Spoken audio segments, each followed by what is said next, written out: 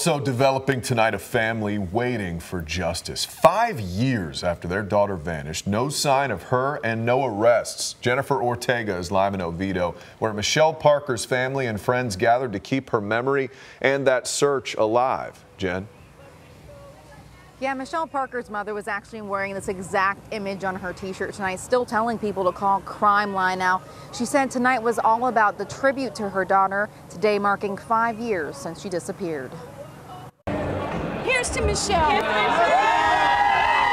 Family and friends hold back tears as they talk about Michelle Parker. The 30-year-old mother of 3 disappeared in 2011.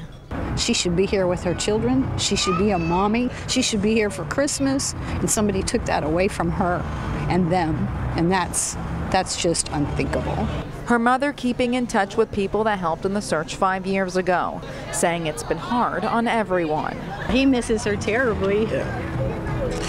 There's nothing you can say. I mean, it's hard. You know, I'm waiting for that phone call to say they found her, and I'm still waiting. And questions surrounding her ex-fiance, Dale Smith. Michelle was last seen alive right after she and Smith were seen on an episode of People's Court. Since then, he's been considered the main suspect in her disappearance, but never charged.